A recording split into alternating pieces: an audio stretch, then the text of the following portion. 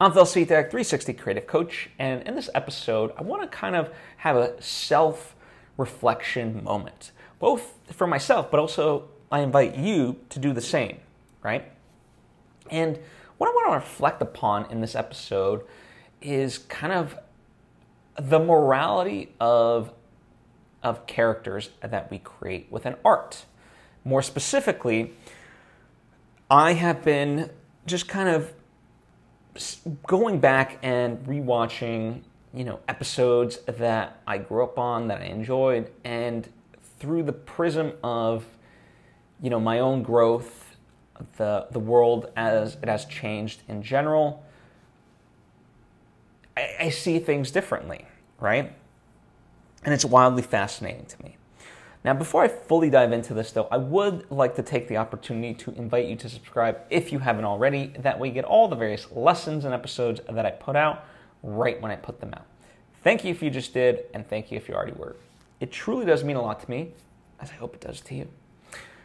So, let's get into this. To further contextualize this, I'm thinking of characters, specifically white male characters, because let's face it, a lot of them in TV, certainly even nowadays, tend to be that, who are just absolutely heinous role models, right?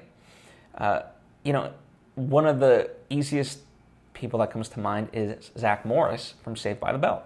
There is an entire YouTube channel called Zach Morris's Trash, and I highly encourage you to check it out because it's both eye-opening as well as comedic of just how heinous of a person Zach Morris was to everyone around him, right? And how he's just not a good person whatsoever, and yet he's the main character that we follow in Saved by the Bell and in many ways are rooting for. Ross from Friends objectively is deplorable. E from Entourage, in hindsight, now knowing the business, and it just basically almost ruins his friend's career because he's a dick, and more so, he lies, manipulates, and is just basically a man-child with women, right?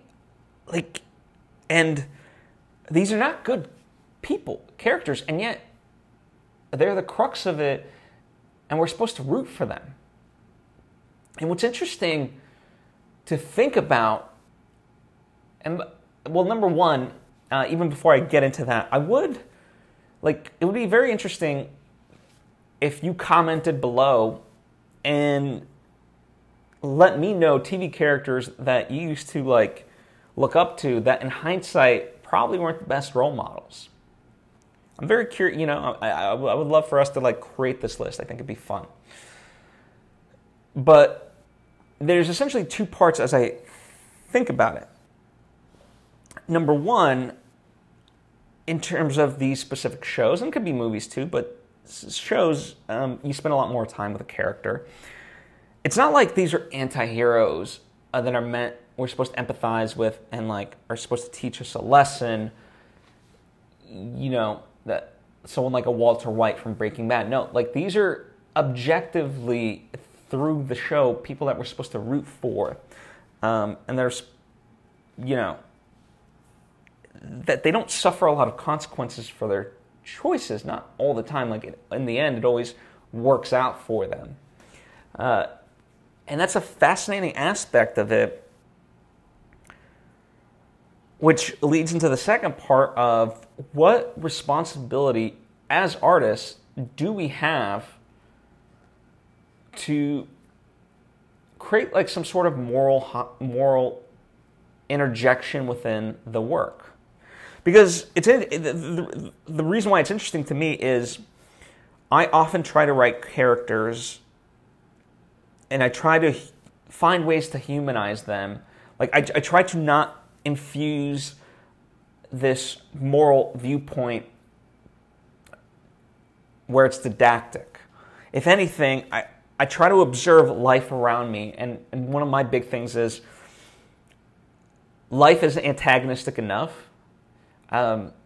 People, there is no villain, there's just forces of antagonism, and so I try to have my works of art kind of reflect that, where, it's not like this sort of like world-ending aliens come down or whatever. It's just like life in general is the force of antagonism and just these clashing ideologies, and how does that, push the characters to rethink things, to take the actions they take, and so forth. So very much, and where do their ideologies come from, especially if they are, flawed or seemingly flawed according to many people. So in that way, I never try to be judgmental of any character that I create.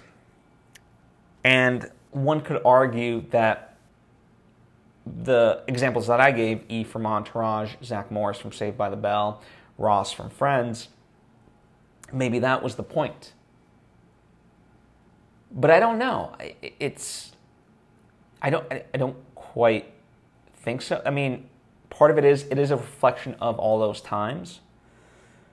So again, I think it's a fine line between like honesty and truth telling, like this, just almost like through a documentarian prism where you're observing the world and laying it out for people and letting them assess.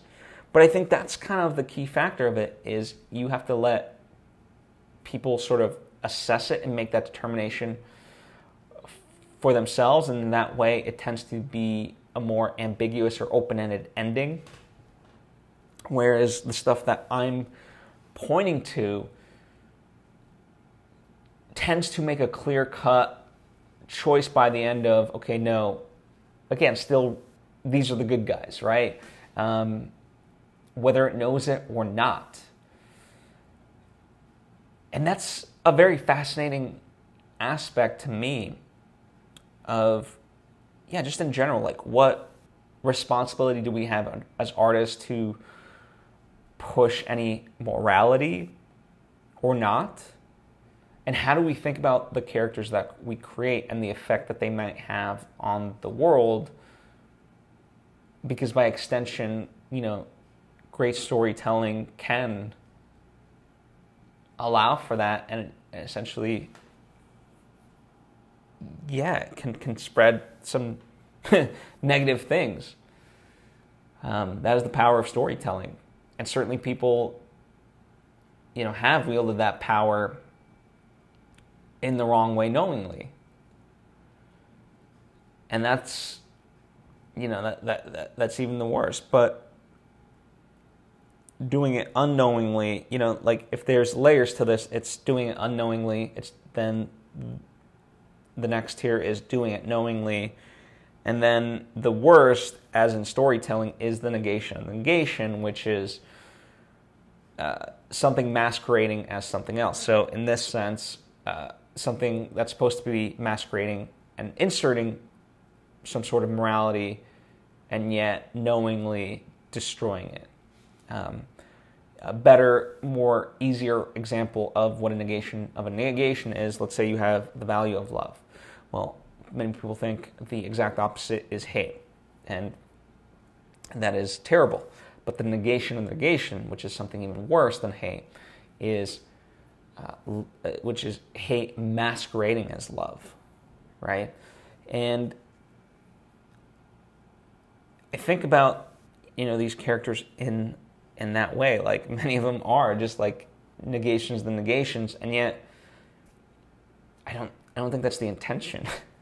So it's why I don't know. Like again, I don't know ultimately where I land on this. That's why it is a very reflective episode, and I want you to kind of consider that for your own self in whatever art you may be creating yourself. I mean, even if it's a song, even if it's photography, a painting, whatever it may be, what message do we ultimately convey in this? And, of course, like all things, sometimes works of art can be co-opted by the most heinous people. certainly the red and blue pill from the Matrix has, been co-opted by many people who don't actually even know the actual original message. It's fascinating for me with my most recent movie, A Bogota Trip. There's a subplot within it that kind of, it tries to find a balance and present the good and the bad of this certain subject matter, and yet people, like after the screening, essentially negated the counterbalance and just went to like, oh, the good effects of this and like so forth. And, it's something that I believe in, but at the same time, it's like, but be careful with it, right? And I'm being deliberately vague about it because I don't want to spoil the movie. But it's fascinating in that way, which is another wrinkle in this is regardless of your intent, people can then take it and interpret it however they will. And that is their prerogative as the audience members. So, yeah, I don't have a conclusion to all of this other than, at least for me, I think about this and it is something that I struggle with and try to be conscious of at the very least with the stuff that I create. So that way it is didactic, but that I'm also responsible with the storytelling, and not just perpetuating stereotypes about people and so forth. And that in many ways I can be as honest as I can, and whatever faults of the characters there are, there's a reason behind it versus just it being accidental or manipulative. I don't know. Maybe that's the wrong way to go about it, but at least for me, that's the conclusion that's the mode of operating that I'm choosing at this particular moment in my life. And for all these reasons, because it is such a fascinating topic to me, with ramifications, really. I mean, art, as I said, influences people. So for that reason, I'm very curious to see how you look at this and what you think about this. Please comment down below or hit me up on social media at Svitek. I would love to have this discussion with you, and hopefully we draw more and more people into this as we throw out ideas, points, counterpoints, all that stuff. And as long as we're respectful, we can have fun with this. Anyway, thank you so much for taking the time to tune in. If you appreciate the things that I do, I would invite you to check out my coaching. If you think you can benefit from my direct interactions, then that's a possibility for you. A cheaper alternative is my Patreon page, patreon.com/PhilSvitek. There's various tiers of support with, rewards and things like that where we get to interact. Likewise, another way to support me is through the books and the movies and merchandise that I've sort of hinted at in this episode. All that stuff is available to you. Link to all this, by the way, is linked to in the description box. And supporting this stuff helps support this because, by getting to create the book, the art that I want, I learn. And through this experience, I get to share it here with you. So that way, hopefully, it makes your creative journey at least a little bit easier. That is the hope. Anyway, thank you so much for taking the time to tune in. I hope to see you next time.